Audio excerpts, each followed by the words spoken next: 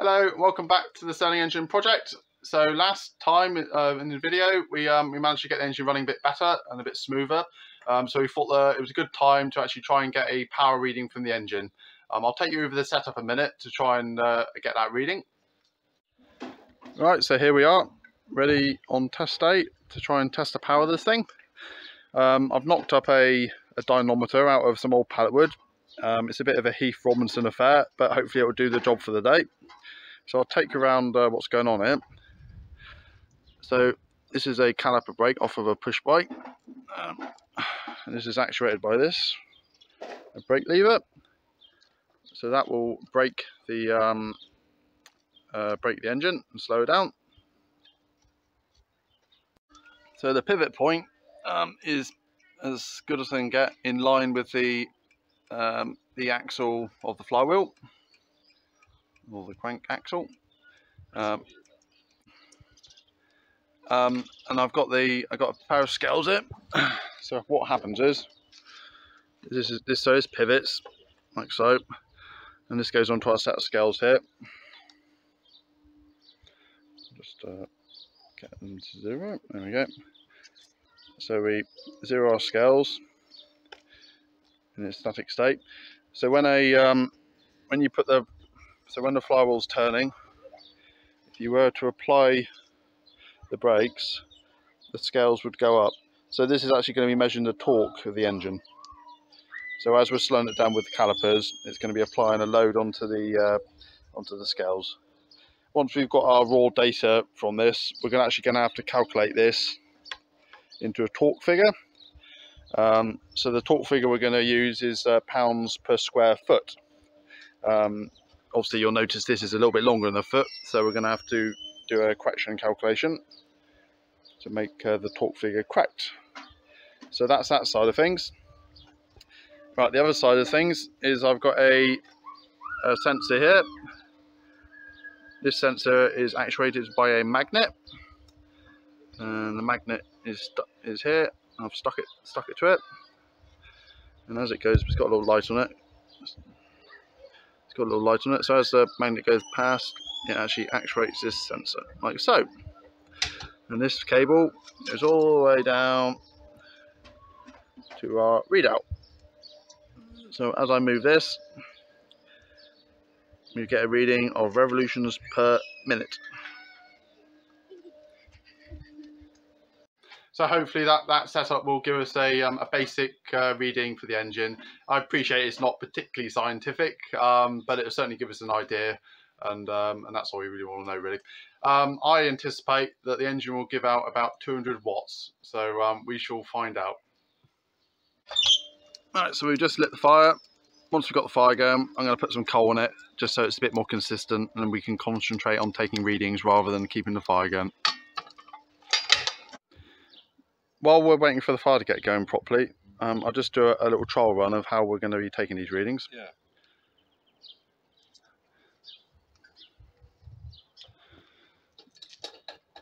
So I'll start the engine up.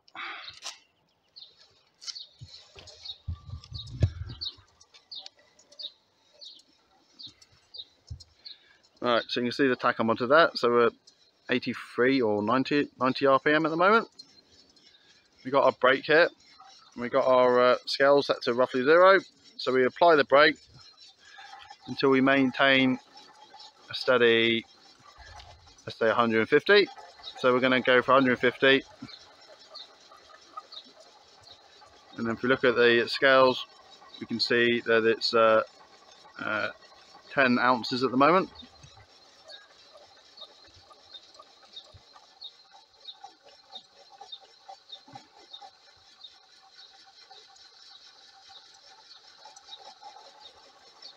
So again, we're maintaining 150 RPM out there. Trying to keep a steady pressure on the brake lever. So obviously the weight reading is right. So once again, we're about 10 pounds to maintain 150 RPM. So what we'll do is we'll write that down for 150 RPM. And then we'll be moving up to the next speed rating, so that'll be 200 RPM then. Right, so we've got a lovely hot fire now. So we've got the coals in there. So we're ready to go.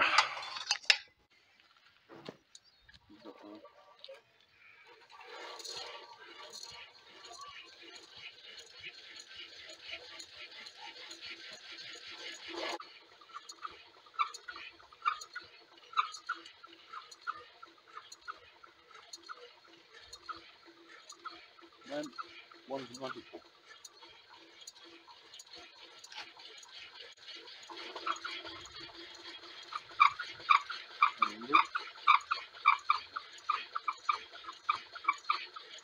Yeah.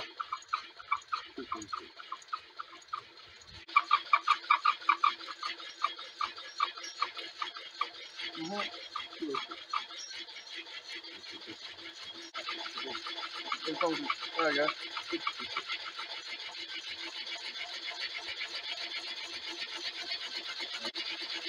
Yeah. Yeah.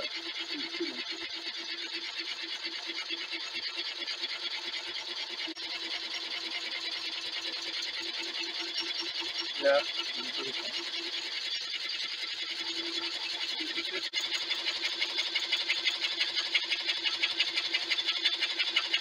Yeah. Yeah.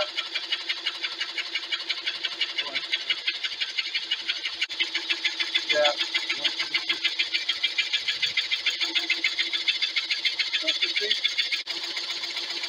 Yeah.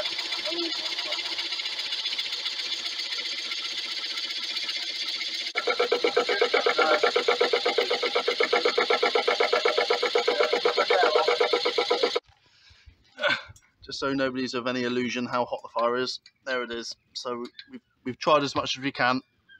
God, it's hot. So there you go. That was fun for that day. It's now a few days later, so I've got all the data together and come up with an actual result. So I'll show you that right now. So here's the data from the test run. I did this in Excel. All the numbers are being rounded up to the nearest decimal point. So looking at this, at 350 RPM gave our highest output. So that's just over a quarter of a horsepower and 191 watts in all fairness. So I think it's basically around 191 watts. Some of the data is a little bit inconsistent. If you look at 300 RPM, that's only given 0.14 horsepower output. But if you look at 250 RPM, it's given 0.20. So I don't think the test apparatus was that accurate, but it certainly gives us an idea. Right, so assuming the results are kind of something like it, obviously I said at the start that the whole measuring rig is a bit of a Heath Robinson kind of affair, but hopefully it gives us some kind of idea. So the engine is a quarter horsepower engine, and it develops almost 200 watt, but not quite. But then again, it's with the measuring equipment, I don't know how accurate that was. So that gives us a fair idea. Again, that's obviously not much power at all. Originally, I envisioned it would create a bit more power than that, but a few things have come to light as I've been building and designing it that have stopped that happening. I mean, as far as Stirling engines going, that's actually not too bad power considering the swept volume per minute. So I'm quite happy in that respect.